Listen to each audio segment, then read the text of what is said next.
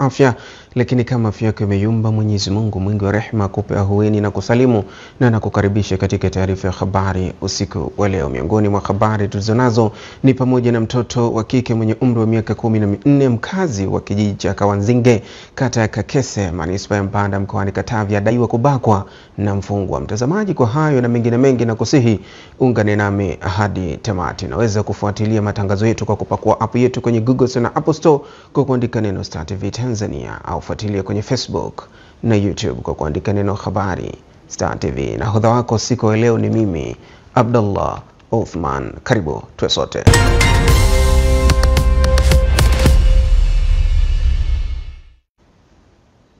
Na mtazamaji, mchezo kwa utunzo, tuanze na habari za kitaifa.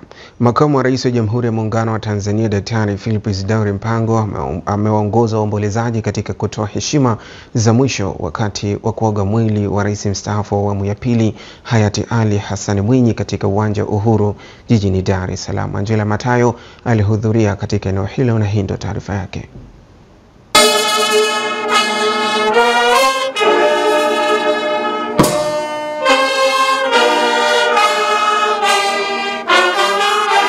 Akitoa salamu za pole kwa waombolezaji, makamu wa rais amesema hayati Ali Hassan Mwinyi atakumbukwa kwa kuwa kisima cha hekima, chemichemi ya elimu na shule ya uzalendo, uadilifu na uongozi. Amesema hayati Mwinyi alijitoa kwa dhati kulitumikia taifa kwa moyo wake wote na kutoa mchango mkubwa kwa nafasi zote alizozishika katika utumishi wa umma. Alikuwa na karama kubwa sana ya uongozi. Alizingatia masharti ya uongozi. Alikuwa mfano wa hali ya juu sana wa uwajibikaji pale alipojiuzuru waziri baada ya mauaji ambayo hakuhusika nayo kutokea kule Shinyanga. Lakini pia mzee Ali Hassan Mwinyi alikuwa ni kielelezo cha kutetea na kudumisha umoja wa Jamhuri ya Muungano wa Tanzania. Kwa upande wake, Rais mstaafu Dr. Jakaya Kikwete akimzungumzia Rais mstaafu wa awamu ya pili hayati Ali Hassan Mwinyi amesema taifa limepoteza kiongozi mzalendo aliyepigania kwa dhati na kuleta mageuzi ya kiuchumi na kisiasa. Rais Mwinyi alikuwa msikivu sana. Alikuwa anapokea ushauri ukiwa mzuri, lakini sio kwamba kila unalosema nalikubali, naye anatoa maoni yake mnapokubaliana. Lakini ilichokuwa alijifunza kingine, alikuwa ni mtu mwenye kuamua. Alikuwa hana uoga kwenye kuamua. Unamuona ni mtu mpole, rahimu, lakini jambo aliloliamini kwamba hili ni sawa na lina maslahi kwa taifa, ataamua. Baadhi ya viongozi wamemzungumzia hayati Rais Ali Hassan Mwinyi kuwa alikuwa kielelezo cha kutetea na kudumisha umoja wa Jamhuri ya Muungano wa Tanzania, na alikuwa na karama kubwa ya uongozi na alizingatia kwa dhati masharti ya uongozi ikiwemo uwajibikaji. Mzee Mwinyi alitumikia taifa hili kwa muda mrefu na alisaidia taifa katika juhudi zake za kuleta maendeleo. Mzee Mwinyi aliposhika uongozi wa nchi hii, tulikuwa na matatizo makubwa kwa upande wa uchumi na tulikuwa na matatizo ya kisiasa. Kabla ya kushika uongozi huko nyuma, yalikuwa yametokea matukio ambayo yaliathiri juhudi zetu za maendeleo. Sote ni mashahidi kwamba Rais Mwinyi alifanya kazi kubwa sana ya kuitoa taifa letu kutoka kwenye chama kimoja kwenda kwenye mfumo wa vyama vingi. Jambo hili halikuwa jambo dogo na halikuwa jambo rahisi. Aliitoa taifa letu kutoka kwenye uchumi ambao ulikuwa mikononi mwa serikali kuwa uchumi uliokuwa uchumi huria, uliotoa nafasi kwa makampuni binafsi, kwa mashirika binafsi kufanya shughuli zao katika taifa letu. Mheshimiwa, wakati Ali Hassan Mwinyi alipokuwa rais wa Zanzibar, kuna kipindi kama ilivyozungumza viongozi waliopita, kulikuwa kuna msuguano wa kisiasa. Kuna baadhi ya Wazanzibari wenzetu walikimbia nchi. Basi yeye kwa busara zake alitangaza kwamba Zanzibar ni njema, atakaye ni aje.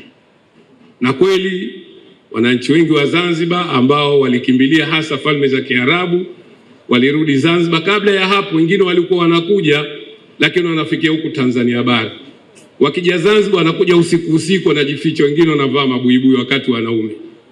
Lakini yeye wakati wake alitangaza kwamba Zanzibar ni njema, atakaye ni aje, na kweli wengi walikuja na tukashirikiana katika shughuli mbalimbali za maendeleo. Zoezi la kuagwa kwa mwili wa rais mstaafu wa awamu ya pili wa Jamhuri ya Muungano wa Tanzania hayati Al-Hassan Mwinyi katika uwanja wa Uhuru jijini Dar es Salaam limehudhuriwa na Waziri Mkuu wa Ethiopia Mheshimiwa Abiy Ahmed Ali, viongozi mbalimbali wa kitaifa, mabalozi wa mataifa mbalimbali, viongozi wa ulinzi na usalama, viongozi wa dini mbalimbali pamoja na wananchi. Mwili wa rais wa awamu ya pili hayati Al-Hassan Mwinyi aliyefariki dunia Februari 29 mwaka 2024 katika hospitali ya Mzena jijini Dar es Salaam alipokuwa akipatiwa matibabu ya saratani ya mapafu unatarajiwa kuzikwa Machi 2, 2024 katika kijiji cha Mangapwani visiwani Zanzibar. Mungu ailaze roho ya marehemu mahali pema peponi. Amina. Angela Matayo, Startv, Dar es Salaam.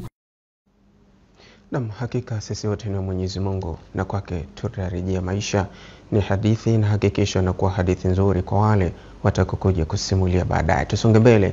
Waziri wa Afya Umi Mwalimu amesema amesikitishwa na kitendo cha baadhi ya wamiliki wa hospitali binafsi na watoa huduma binafsi kusitisha utoaji wa huduma za afya licha ya kupewa fursa ya kuwasilisha maoni yao. Taarifa ya Josephine Kibiriti inaeleza zaidi. Waziri Umi amesikitishwa na vitendo cha watoa huduma za afya kukataa kutoa huduma kwa wananchi wenye bima za afya za NHIF, huku akisema serikali itaendelea kuweka mazingira wezeshi ili huduma hizo ziendelee kutolewa. Kutoa notice kwa watoa huduma wote ambao kwa namna moja au nyingine watakiuka sheria anazozisimamia. Kwa hiyo marufuku kukataa wagonjwa wa dharura, marufuku kuondoa wagonjwa walioko wodini. Hapo hatuwezi kuwaelewa. Msajili wa vituo binafsi achukue hatua, waganga wakuu wa mikoa wasimamie maelekezo ya serikali.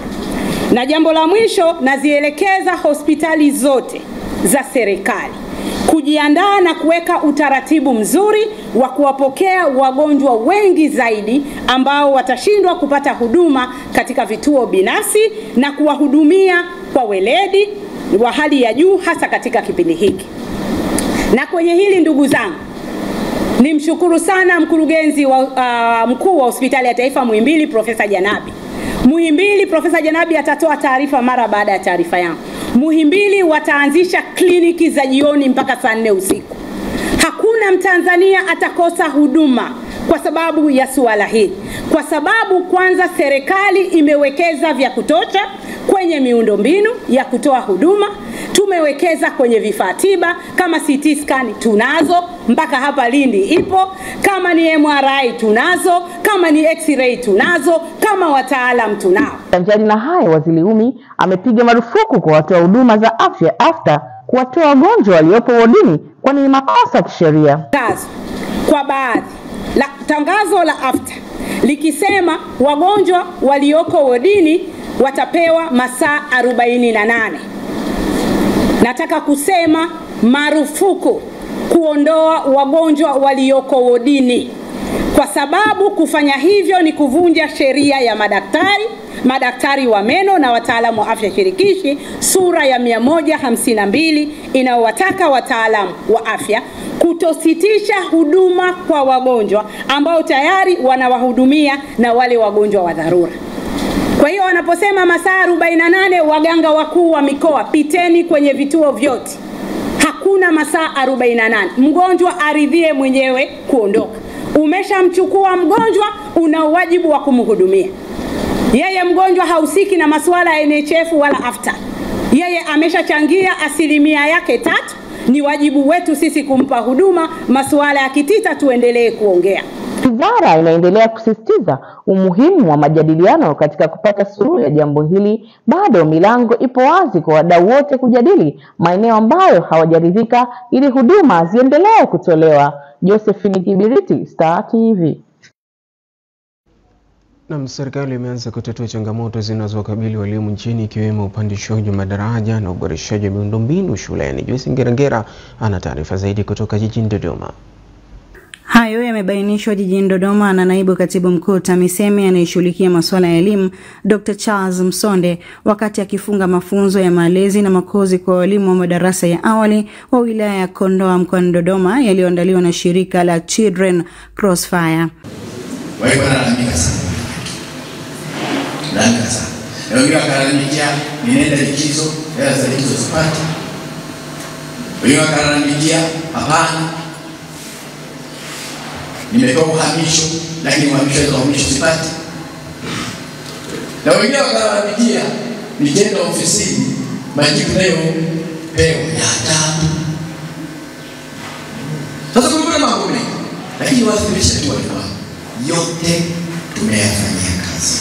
Afisa elimu mkoa wa Dodoma Mwalimu Vincent Kayombo ameeleza kuwa ushiriki wa taasisi hiyo katika sekta ya elimu imekuwa na mchango mkubwa, ikiwemo ujenzi wa ofisi za walimu na madarasa katika wilaya za mkoa wa Dodoma. Rasmi mwezi Desemba 2023 wametoa shilingi milioni 63 kwa ajili ya kukamilisha ujenzi wa vyumba 6 vya madarasa, ofisi 3 za walimu katika halmashauri za Chemba na Mpaka. Ukiwa ni mwendelezo wa mchango wao wa ujenzi, kwani hadi kufika Novemba 2023 jumla ya vyumba 29 na ofisi 10 zimejengwa Dodoma kupitia ufadhili wao. Naye mkurugenzi wa shirika la Children Crossfire Crane Fera ameeleza lengo la wao kushiriki katika sekta ya elimu. Sayansi ni masuala ya malezi, makuzi na maendeleo ya awali ya mtoto. Inatuthibitishia kwamba dirisha lile dogo la miaka ya awali ni la kipekee sana kuwekezea kwenye mtoto na kwenye rasilimali watu wenye tija kwa siku za usoni. Katika muktadha huu tunaitambua na kupongeza serikali kwa juhudi kubwa kwenye kuwekeza kwenye elimu ya awali. Tunatambua kwamba elimu ya awali imechopeka kwa sehemu ya elimu msingi, na kwa mantiki hiyo vile vile inafaidi ile sera ya elimu bila malipo. Kuna watoto wetu takriban 1,500,000 ambao wanapata hiyo haki na hiyo fursa ya elimu ya awali kila mwaka kwenye nchi. Kutoka jijini Dodoma, Joyce Ngerangera, Startv. Na mtoto wa kike mwenye umri wa miaka 14, mkazi wa kijiji cha Kawanzinge, kata ya Kekese, manispaa ya Mpanda, mkoani Katavi, amedaiwa kubakwa na mfungwa wa gereza la Kalila Nkulukulu wakati akitoka mbugani kupanda mpunga majira ya jioni. Mashuhuda wa tukio hilo wameeleza namna ilivyokuwa baada ya kuamriwa kukaa chini na mfungwa huyo. Nilishuhudia jana alimbaka huyo akaniambia nipige magoti alafu niangalie kwingine. Basi yule mfungwa alifanya kile kitendo. Kipindi nataka kuanza kufanya kile kitendo, mimi nikabidi nipige kelele sasa. Baada ya dakika kama 3-4 hivi nikawaona na wenyewe wanarudi, mmoja analia afu wanakimbia. Muhanga wa tukio hilo ambaye jina limehifadhiwa ameeleza tukio lilivyokuwa. Alishika sketi akaichana upande, nikaba mdomo acha kuongea, aliniga. Nipo alipo kama kaja kutoa sauti. Mwenyekiti wa kijiji cha Kawanzige Emmanuel Machela pamoja na mganga mfawidhi wa hospitali ya manispaa ya Mpanda Daktari Limbu Mazoya wamethibitisha kutokea kwa tukio hilo, na hapa wanaeleza. Majira ya saa 3 usiku wa kuamkia leo nilipata taarifa mwananchi wangu kabakwa na wafungwa eneo la magereza, gereza la Kalila Nkulukulu. Pokea mgonjwa ambaye alikuwa anaitwa Tatu Masere mwenye umri wa miaka 14 ambaye alikuwa na kesi ya kubakwa. Alipokelewa na daktari wa zamu usiku ule, alifanywa uchunguzi na baadhi ya vipimo vilifanyika. Lakini baada ya kufanywa uchunguzi ibainika yule dada alikuwa na viashiria vya kubakwa. Kamanda wa jeshi la polisi mkoa wa Katavi Kasta Ngonyani amesema hana taarifa ya tukio hiyo kwenye ofisi yake na bado anaendelea kulifuatilia. Wala sina taarifa, labda nifuatilie. Basi mimi nimelichukua ndio umeniambia. Ndio. Ngoja nifuatilie kituo cha polisi Mpanda. Kutoka Katavi, Alex Ngereza, Startv. Tuelekee mkoani Singida sasa. Uongozi mkoani Singida umewaagiza maafisa kilimo wa wilaya na kata kufanya jitihada za kuanzisha mashamba ya mfano ya kilimo cha pamba katika maeneo yao, hatua itakayosaidia kusogeza elimu ya kilimo bora cha kuzingatia kanuni kwa wakulima. Taarifa zaidi na mwanahabari wetu Sudi Shaban. Mtazamo wa tija na maendeleo ya kilimo cha zao la pamba ni kwamba kila ekari moja atakayolima mkulima walau uzalishaji wake ufikie kilo 1200, matokeo yatakayopunguza malalamiko na kero zenye kukabili kilimo hicho. Hata hivyo, kwa mujibu wa wataalamu wa kilimo, mpaka sasa tija uzalishaji wa zao la pamba bado ni ya kiwango cha chini, jambo linaloendelea kutia shaka ya kutimiza malengo husika. Mkoani Singida, mafunzo ya maafisa ugani na wataalamu wa kilimo wa mkoa zaidi ya 30 yenye kudhibiti nia ya kuongeza uzalishaji wa zao la pamba kupitia utekelezaji wa kanuni bora za kilimo. Serikali inaona umuhimu kwa maafisa kilimo kuanzisha mashamba ya mfano walau kuongeza tija. Tukahakikishe kwamba tunaanzisha hayo mashamba, na sio ngumu kwa sababu wewe hayakugharimu chochote isipokuwa tu kwenda pale na kutoa huo utaalamu ambao unatakiwa kutoa. Kwa mujibu wa bodi ya pamba Tanzania, inadhihirisha kutoa ushirikiano juu ya adhima ya uanzishwaji wa mashamba ya mfano, ikilengwa kuongeza hali ya wakulima kuhamasika kulima zao hilo. Bodi kwa upande wake itatoa mbegu, itatoa viuadudu, itatoa mabomba pamoja na ushauri. Mafunzo yanayotolewa kwa maafisa ugani na wataalamu wa kilimo wa mkoa ni maana ya mkoa wa Singida kufikiwa na mradi wa pamba wa Cotton Victoria unaofadhiliwa na serikali ya Brazil kwa ajili ya kueneza teknolojia za kisasa za kilimo hicho, kubwa zaidi upandaji wa mita 60 kwa 30. Moja ya maeneo ambayo tunajivunia sasa hivi ni upandaji mpya sentimita 60 kwa 30. Kwa hiyo tunaushukuru sana mradi wa Cotton Victoria, ndio umetufikisha hapo. Tunachotamani sasa kama wataalamu tuchukue hiki ni kwa faida yetu sisi, kwa sababu tutaonekana itaendeleza CV zetu. Maafisa hawa nao wanashuhudia changamoto kadhaa kuwakabili. Hawaifanyie kazi tunaona kama wanalipuuzia, wakipanda wanatelekeza shamba mpaka kuangalia tena wakati wa kupalia, kwa hiyo ni changamoto. Hali ya hewa ni kiasi kidogo, ni changamoto kubwa kwa wakulima, ni visumbufu. Mradi wa Cotton Victoria unaosimamiwa na taasisi ya utafiti Tanzania TARE Ukiruguru kwa kushirikiana na bodi ya pamba ulianza utekelezaji wa kuhamasisha kilimo cha zao la pamba kupitia kanuni bora za uzalishaji kutoka mikoa 7 hadi kufikia mikoa 11 sasa kati ya mikoa 17 nchini inaozalisha pamba. Sudi Shaban, Startv, Singida. Na mtazamaji, sasa tutazame tena sekta ya afya, ambapo tunaeleza kuwa unywaji wa pombe kupindukia, uvutaji wa bangi na sigara kwa mama wajawazito ni miongoni mwa sababu zinazotajwa za watoto kuzaliwa na magonjwa ya moyo, huku wengi wao wakishindwa kupata huduma za kibingwa za matibabu kutokana na kutofikishwa taasisi ya moja Kaya Kikwete JKCI kwa kuogopa gharama. Taarifa kamili na mwandishi wetu Athumani Mehola. Akielezea kambi ya upimaji wa magonjwa ya moyo itakayofanyika jijini Dar es Salaam Machi 2 na 3 mwaka huu kuelekea maadhimisho ya siku ya wanawake duniani, kaimu mkuu wa huduma za tiba kutoka JKCI Da Group na daktari bingwa wa magonjwa ya moyo kwa watoto Eva wa Kuganda amesema utumiaji wa pombe, uvutaji wa bangi na sigara huleta athari za ukuaji kwa watoto wanaozaliwa na hata kifo. Na wananchi wengi wamekuwa na haya magonjwa lakini hawayafahamu, kwa sababu magonjwa mengi yanaweza akawa kimya kwa wakati, kwa muda, mpaka mgonjwa anapokuja kufika hospitali anakuwa ameshaumwa sana kiasi kwamba matibabu yake yanakuwa tunasema complex, au yanakuwa yanahitaji, mgonjwa anakuwa amesha develop complexity nyingi. Mwakilishi wa wanawake kutoka taasisi ya moyo ya Jakaya Kikwete JKCI Da Group Debora Mkemwa amesema kila baada ya miezi mitatu JKCI imeamua kufanya kambi ya matibabu kwa ajili ya kuwapima wananchi, na safari hii wataifanya ndani ya mwezi huu ikiwa ni kuelekea maadhimisho ya siku ya wanawake duniani. Na tarehe hizi za 2 mpaka 3 tukiwa tunakaribia kabisa ile tarehe 7 ambayo ni siku ya wanawake duniani, basi tuweze kuongea na wanawake wenzetu katika eneo hili linalozunguka hospitali yetu, waweze pia kujikuta wanakuwa ni miongoni mwa wale watakaokuja kunufaika katika kampu hii, watanufaika. Kaimu mkurugenzi wa JKCI Dar Group Idi Lema amewahimiza wakazi wa mkoa wa Dar es Salaam kufika kwenye taasisi hiyo kwa ajili ya kufanyiwa vipimo vya magonjwa ya moyo bila malipo ili wafahamu hali zao mapema kabla matatizo makubwa ambayo husababisha gharama katika matibabu yake. Tutatoa huduma kwa ajili ya upimaji wa magonjwa ya moyo kwa watoto na watu wazima kuanzia tarehe 2 na tarehe 3 Machi. Kwa hiyo tunawakaribisha Watanzania, hususan watu wa maeneo ya Tazara na Temeke kujiunga na kufika katika taasisi yetu kupata matibabu na vipimo.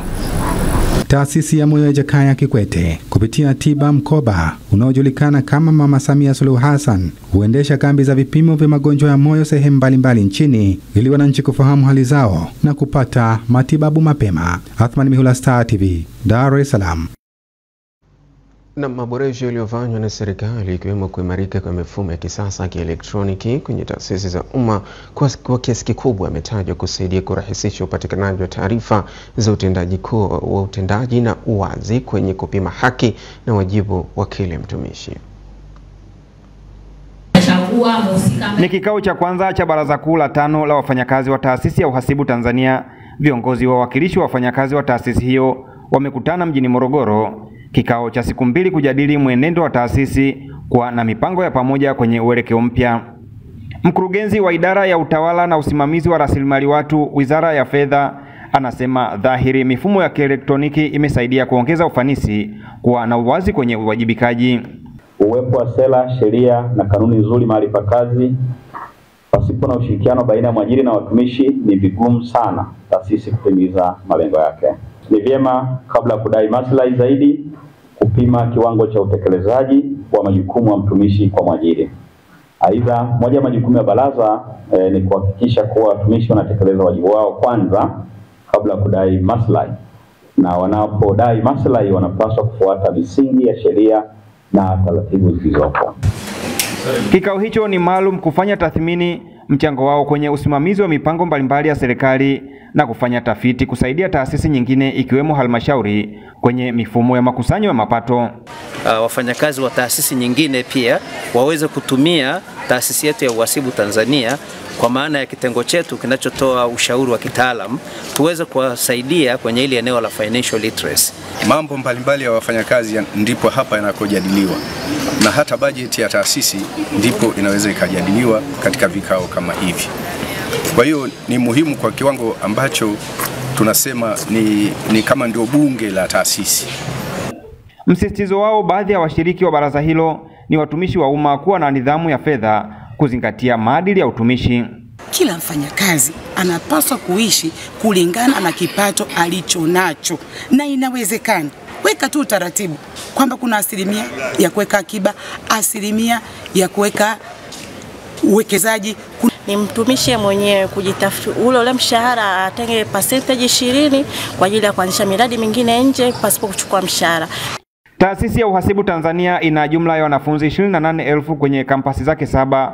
Pamoja na kutoa mafunzo kwa fani mbalimbali, wanatekeleza pia wajibu wa ushauri na kufanya tafiti mbalimbali kuwezesha nchi kuwa na mabadiliko ya kiuchumi na sekta za viwanda. Kutoka hapa mkoani Morogoro, Omari Hussein wa Startv. Na asante sana Omari Hussein kwa taarifa hiyo. Madiwani wa halmashauri ya wilaya Muheza mkoani Tanga amepitisha mpango wa bajeti shilingi bilioni 2.4 kwa wakala barabara za vijijini na mijini TARURA kwa mwaka wa fedha 2024-2025 na kutakiwa kuzifanyia kazi barabara korofi ili kupunguza kero kwa wananchi wa wilaya hiyo.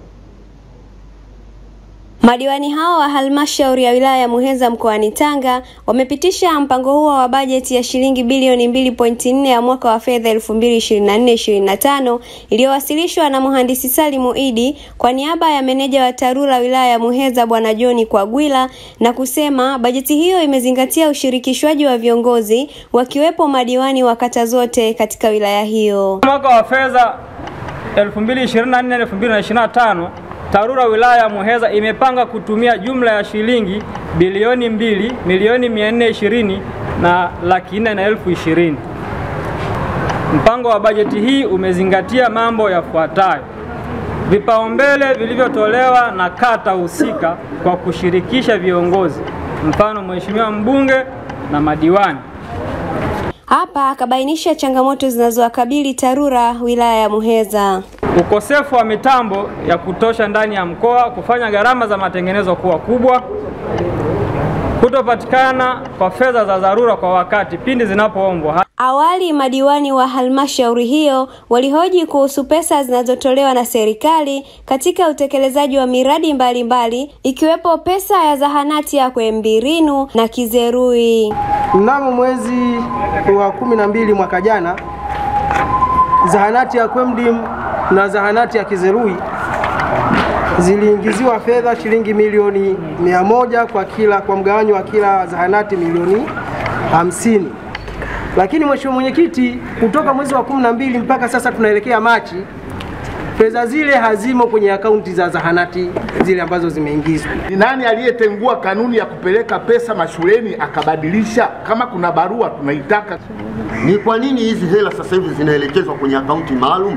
Kama unavyofahamu kwamba pesa ikitoka halmashauri inakwenda mkoani kwa bloda ambayo yuko jiji na baadaye inakwenda BOT. Kwa fedha hizi zimekwama hapo katikati. Baraza hilo la madiwani kwa pamoja wakakubaliana kupitisha mpango wa bajeti ya wakala wa barabara za vijijini na mijini TARURA, huku wakisisitiza matengenezo ya barabara ambazo zimekuwa zikikwamisha wananchi katika utekelezaji wa majukumu yao. Queen Yusufu, Startv, Tanga. Na Jumuiya ya Maridhiano na Amani Tanzania imempongeza Rais Daktari Samia Suluhu Hassan kwa kuendelea kuimarisha demokrasia na kufungua milango ya wanasiasa kufanya mikutano ya hadhara. Josephine Mweswaga ametutumia taarifa hii.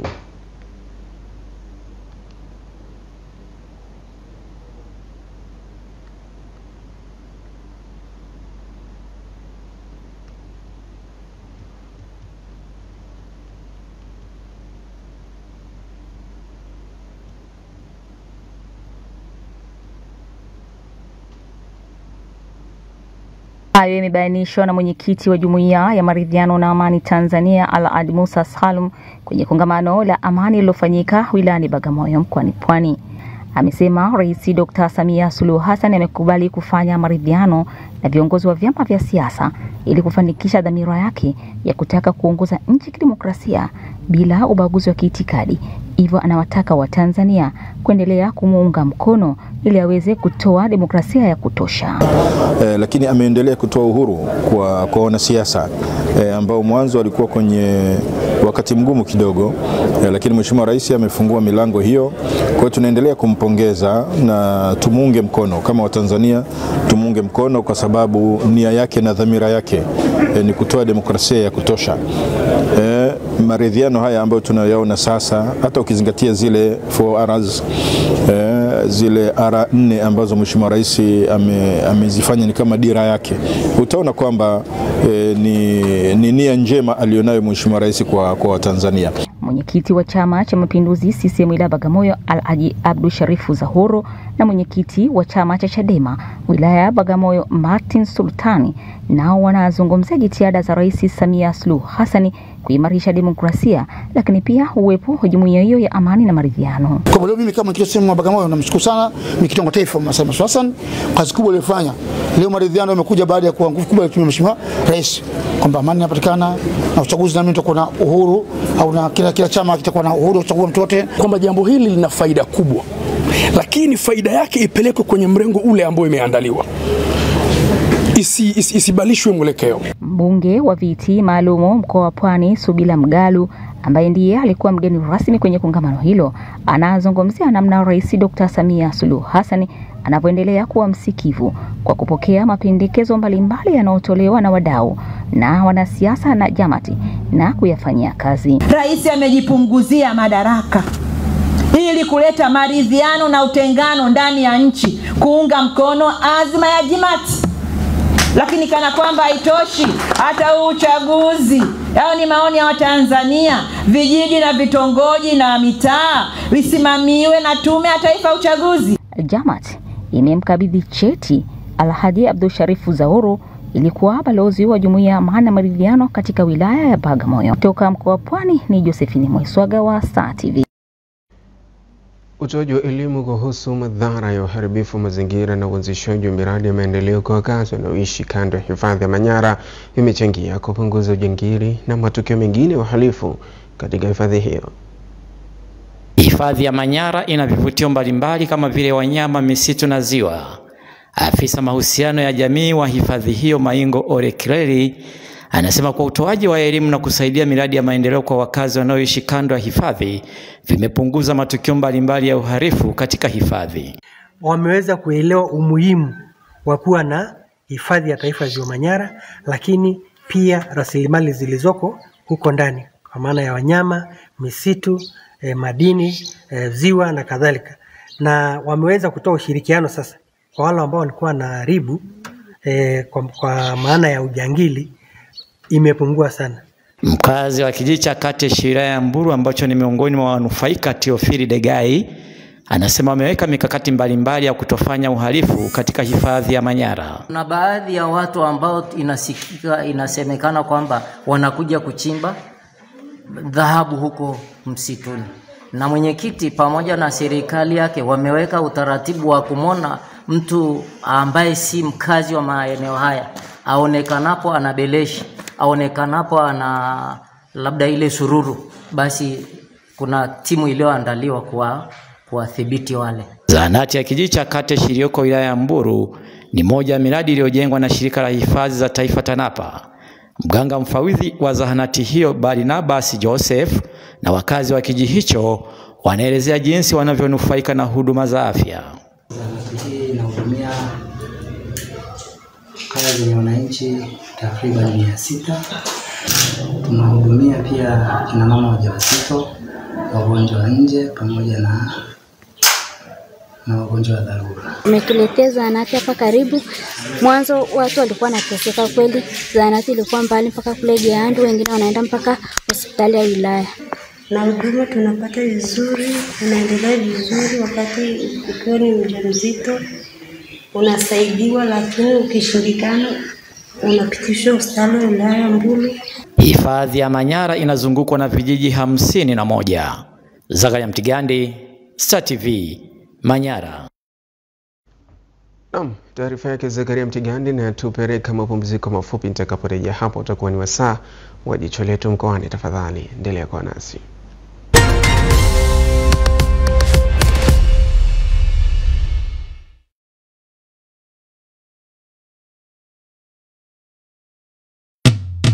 Furahia ukipendacho, kijijini au mjini, burudani tafiria kali michezo, zaga zote ndani.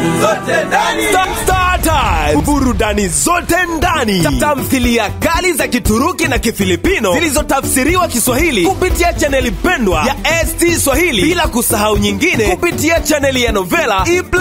Kwenye reality shows endelea kufuatilia show kali Hello Mr. Right kupitia ST Bongo, pia makala za maisha na filamu za kusisimua ndani ya AMC, ST Movie Plus, ST Bollywood, ID, Sino Drama na Discovery. Lipia leo kifurushi cha siku, wiki au mwezi mzima. Jiunge dekora ya antena pekee kwa shilingi 25,000, huku ukilipia kifurushi cha mambo cha shilingi 17,000 au dish full set kwa shilingi 56,000, huku ukilipia kifurushi cha smart cha shilingi 23,000.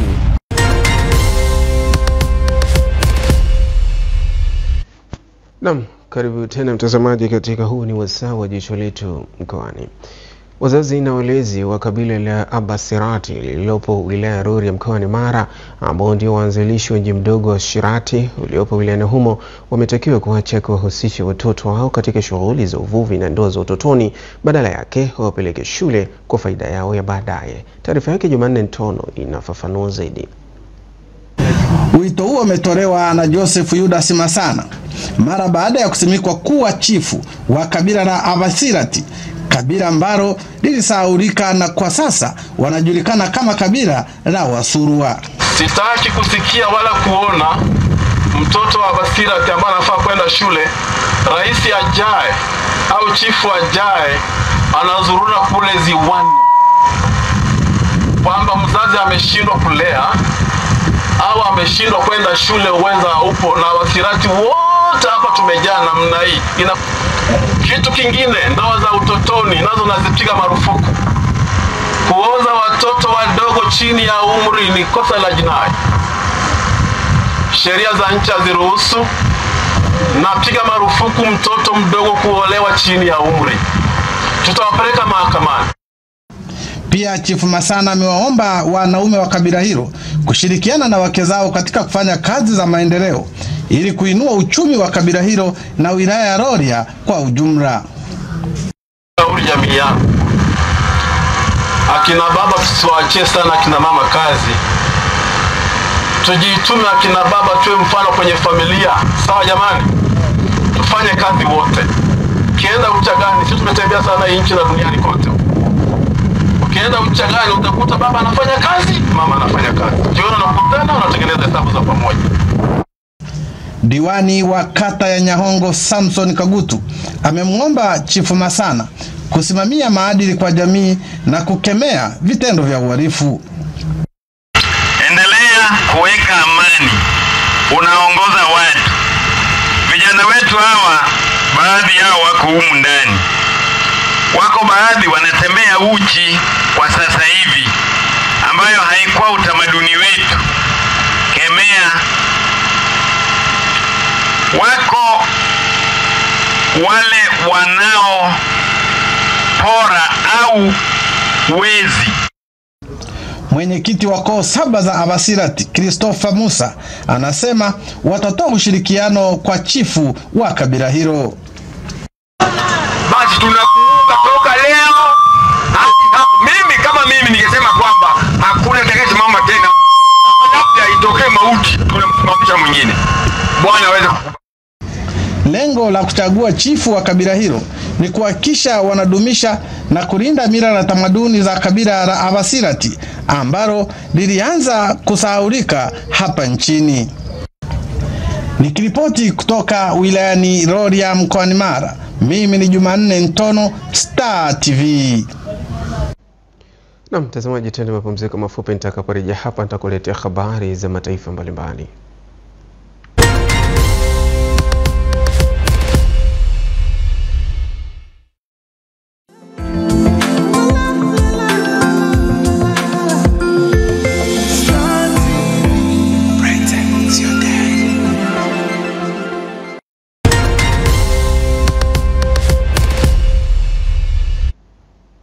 Karibu sana mtazamaji katika habari za kimataifa.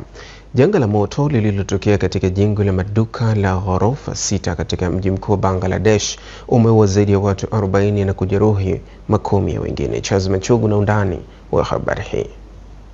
Waziri wa afya wa Bangladesh Samantha Lalsen amesema moto huo ulizuka Alhamisi hii katika jengo hilo. Naye afisa wa idara ya zimamoto Muhammad Shihab amesema moto huu ulianza katika mgahawa maarufu wa biriani kwenye barabara ya Bailey mjini Dhaka na kusambaa haraka hadi kwenye ghorofa za juu na kuwafanya watu wengine wakwame. Mamlaka inasema makumi ya watu walipelekwa katika hospitali za karibu, huku wengi wakipatikana wakiwa wamepoteza fahamu. Kikosi cha zimamoto kilijitahidi kudhibiti moto huo ambao ulisababishwa na uvujaji wa gesi, lakini huenda idadi ya vifo kaongezeka kwa wakati wowote. Tukiangazia ukanda wa Gaza, Tukio la umwagaji damu kwa raia wasiokuwa na hatia katika ukanda wa Gaza ambalo limesababisha vifo vya zaidi ya Wapalestina 100 na mamia wengine kujeruhiwa wakati wakisubiri msaada wa chakula limeibua hisia kali kutoka kwa wahusika wa pande zote za mzozo huo, wakiwemo wapiganaji wa Palestina, Hamas, Umoja wa Mataifa na Israel. Mashahidi kutoka eneo la tukio wamesema majeshi ya Israeli yalifyatua risasi katika umati huo. Israel hapo awali ilisema vifo hivyo vimesababishwa na mkanyagano na hofu na kusababisha kukanyagana. Lakini baadaye maafisa wa Israel walikiri kuwa wanajeshi wao walifyatua risasi, wakisema walifanya hivyo kwa sababu walidhani kuwa watu hao walikuwa wanakimbilia kwenye malori ya misaada, walikuwa ni tishio. Tukiangazia Marekani. Mjadala kuhusu uhamiaji nchini Marekani unazidi kuwa suala kuu katika uchaguzi wa rais wa mwaka huu. Hii ni baada ya kuongezeka kwa hivi karibuni kwa vivuko visivyoidhinishwa kwenye mpaka wa Marekani na Mexico. Rais Joe Biden na mpinzani wake mwenye kiburi, rais wa zamani Donald Trump, wamefanya safari za ushindani kwenye mpaka wa Texas. Trump alikutana na gavana wa chama cha Republican Greg Abbott katika mji wa Eagles Pass ambao umekuwa kitovu cha msako mkali unaoongozwa na serikali dhidi ya wahamiaji wasioidhinishwa.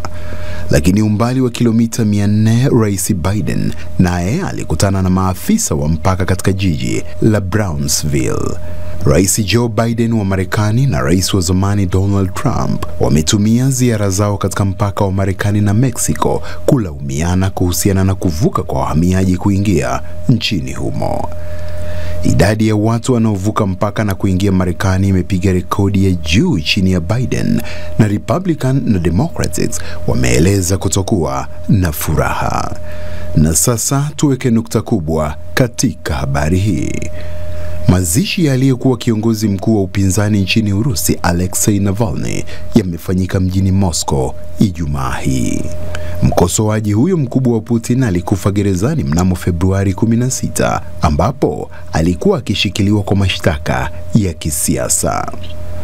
Polisi walifika kwa mabasi asubuhi na kuweka vizuizi vinavyozuia barabarani. Inasemekana kwamba makanisa kadhaa yalikataa kufanya ibada hiyo. Nao wanaharakati wa upinzani wanaamini kwamba Kremlin ilitatiza mazishi ya Navalny ili kuepusha sherehe ya umma kwa kuhofia inaweza kusababisha maandamano mitaani. Na mtazamaji, twende mapumziko mafupi. Nitakaporejea hapa tutakuwa tukidunda na kutereza katika viwanja mbalimbali vya michezo na burudani. Tafadhali sibadili kituo.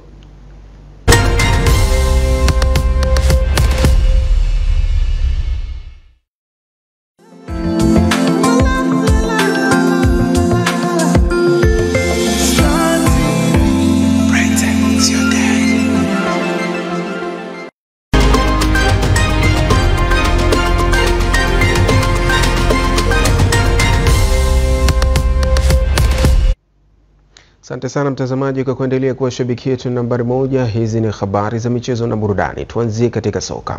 Kocha mkuu wa klabu ya Simba Abdelhaq Benchika amesema mchezo wao dhidi ya Jwaneng Galaxy utakopigwa Jumamosi hii katika uwanja wa Mkapa jijini Dar es Salaam utakuwa fainali kwao kutokana na umuhimu wa mchezo huo.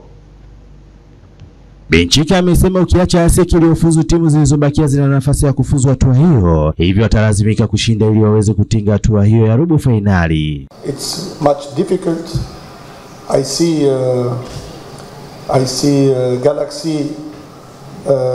Galaxy progress much too much. Ni mchezo mgumu na pia naiona Galaxy ikiongeza ubora mchezo hadi mchezo. Licha ya kutokuwa na matokeo mazuri, ila kiuchezaji wanapiga hatua kila siku. Tunavyocheza na Galaxy ya Botswana, sisi bado tuna nafasi, na endapo tutapoteza, hapo tutakuwa hatuna namna. Ila mchezo dhidi ya Wydad Casablanca walicheza mchezo mzuri sana. They play good match. Kocha mkuu wa timu ya Jwaneng Galaxy Morena Lamelobori amesema wamejipanga kushinda mchezo huo ili kujiwekea mazingira mazuri ya kufuzu. We need to be honest. I think we are at a stage where as a team Niwe mkweli tu, kwa hatua tuliofikia kama timu, tunajaribu kutafuta namna ya muendelezo wa kuwa na timu ya kuwepo kwenye mashindano haya kama Simba wanavyofanya. In the Champions League like Simba is doing. Tumejiandaa vizuri kwa huu mchezo. Kocha ametupa kila kitu katika maandalizi ya huu mchezo. Pia mchambuzi wetu wa video amefanya kazi yake vizuri sana. Na jukumu lililobaki ni kwa sisi wachezaji baadhi